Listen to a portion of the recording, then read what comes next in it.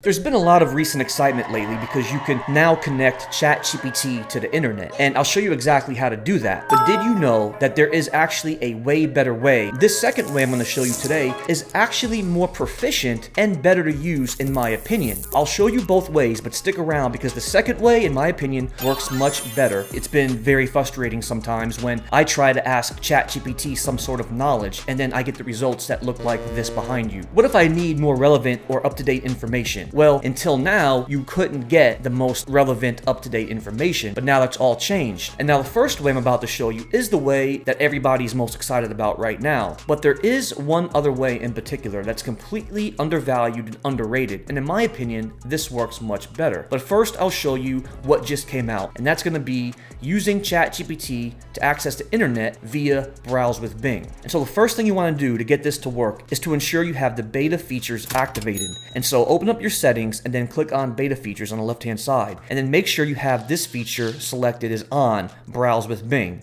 And that's what it says. Try a version of ChatGPT that knows when and how to browse the internet, answer questions about recent topics and events. Once that's activated, go ahead and close it. And now in this case, at the bottom, it says, who won the NBA championship in 2023? And so open up ChatGPT 4, and you could see that I have Browse with Bing checked on. So go ahead and now hit enter. And now look what happens. You ask it who won the championship 2023. It's browsing by using the Browse with Bing feature. And then once it's done, it gives you the information. The Denver Nuggets won the NBA championship in 2023, defeating the Miami Heat in 4 or 5 games, marking their first championship win in franchise history. Now, what used to happen when you didn't have Browse with Bing available? You would see it says, I'm sorry, but I don't have access to real-time info as my knowledge cutoff date is in September of 2021. So in that case, you couldn't get anything. But let me go ahead and show you the next way, and let's see what you guys think and if this way works better than the way I just showed you using Browse with Bing.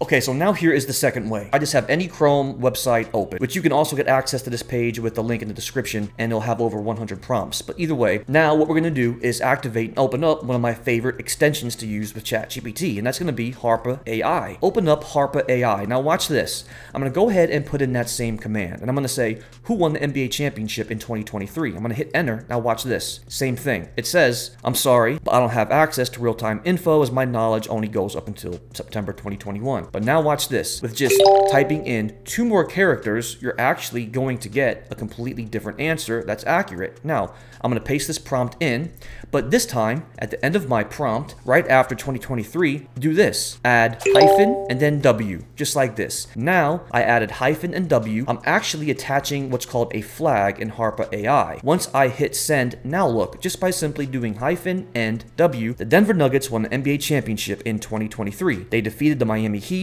in the NBA Finals with a series score of 4-1, and it was their first NBA title in franchise history. Nikola Jokic played a significant role in leading the Nuggets to their championship victory. You can also do this the same way by, if you don't want to have to remember to use that hyphen W anymore, come down here at the bottom and you'll notice that this is a relatively new thing in Harpa AI. If I hover over these 3 icons right here, you could see the new features with these different flags. So hyphen P, scan page for relevant content. That's really nothing new, but this new parameter, this new flag is new.